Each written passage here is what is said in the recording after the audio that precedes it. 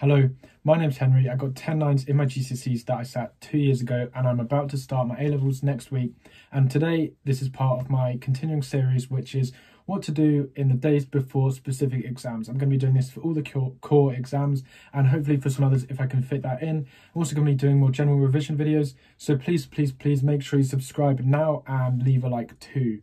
Okay, I'm going to get straight into this, talking about maths paper 1 today. One final thing though is please make sure you keep commenting, tell me how your exams are going currently. It's really interesting to know and hear, and I'm glad they seem to be going quite well for a lot of people. If they don't worry, I'll be doing videos on this too, and there's still paper 2 and 3 for some subjects as well. Okay, to get straight into this, I'm going to start by giving you some annoying reminders. These may be annoying because you've heard them so many times, but they are the most important things for maths.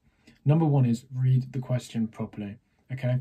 This is so important. Honestly, I know everyone feels this, like when you get paper back and you've made loads of mistakes in maths, but you know it. I take A-level maths, and honestly, the marks I'm dropping now are just mistakes. There may be some things I don't understand, but for those aiming for aiming between like a 7, 8, 9, any grades really, you're going to be held back a grade on mistakes alone. So the people who can deal with their mistakes effectively and make the least amount of mistakes are the people who are going to do the best all round, okay? A lot of you may know a lot of the content, so one of the things you can do most quickly is try and work on your mistakes. Here's some advice. Here's some things that I've learned during A-level maths that I didn't necessarily do during GCSEs that helped me to kind of knock out my mistakes. Number 1 is I try to, when I get a question, I rush into it, I instantly start doing stuff, but try to just read it. Just read it once and then ask yourself in your head, what are they asking me?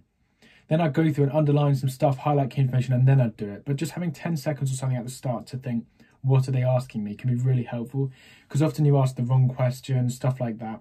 Another thing as well, look at the answer and see if it makes sense, you know.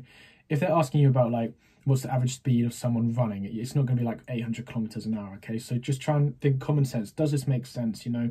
Compare it to a graph, maybe recheck it in your exams, but recheck it in your calculator, sorry. But just looking at it and taking a breath and thinking about what the question's asking you, all these things can really help eliminate mistakes, which is really, really important. Next thing, you must have heard this as well, is try not to leave anything blank, okay? You really do get method marks in GCSE maths for lots of stuff, even if it's just, I don't know, something times something, or you see 2 factors and you divide one by the other, anything like that. Just really try not to leave things blank. Final tip in terms of the quick annoying reminders is timings. GCSE maths is usually fine for timings, but one thing that I'm learning in A-level maths, which is much more difficult for timing, and I still think that's important in GCSE maths, is if you're taking over like 5-10 minutes in a question, just skip, okay? This is a really important skill, is knowing when you need to move on, because maybe you're not getting it or you need to come back to it later in the paper, but keep an eye on the clock, okay? And just think, am I taking too long on this question? And if you are, and if you just don't get it, you know, I know how it feels, it happened to me in the exam, you get questions wrong in maths, that's okay. The people who can accept that and move on quite quickly and recognise they're not going to get it, or they can move on and come back to it, these are the ones who are going to do the best. I'd recommend you pretty much go through the paper, and any questions that are really difficult, kind of skip them or try them and then come back to them later at the end, because your most marks are going to be on the ones you understand and do the best. And then, yeah, come back to them as well. So that's my annoying reminders that are really, really important for maths. So please try and watch these, try and take them in, because they are going to help you. Okay. On the day of the exam, what I'd recommend doing in the morning is a core bit maths 5 a day.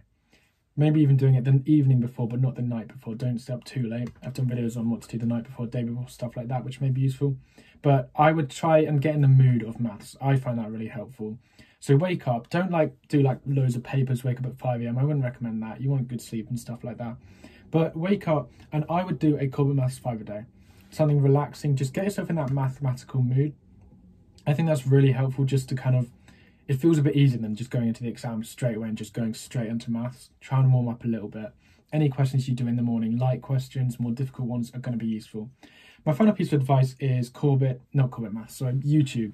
One thing I would do is I'd Google top 10 hardest GCSE maths questions. You know, this is probably for those who are aiming for a 9, but you could Google like foundation maths hardest questions, something like that.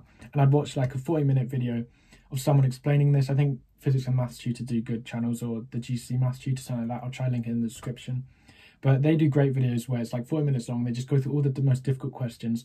What I'd do is I'd pause it, try answer the question, then skip to the end to see if I got it right. Stuff like this is really helpful, just seeing those grade 9 questions. And any topics you don't know, like some of you may have things that you just think, yeah, I don't know, vectors, stuff like that. Try and watch a couple videos on those, keep it fresh in your mind. Other than that, make sure you relax, and also make sure you have some time off, stuff like that for revision, especially the night before. Don't stress it too much, and I really hope this video was helpful. Please subscribe. I really appreciate it, and yeah, keep up telling me how your exams go. Yeah, also my email is open and I do respond to all comments. I'm trying to during my A-levels, so we'll see if I can keep that up, but I would like to. So yeah, thank you very much for watching. Good luck.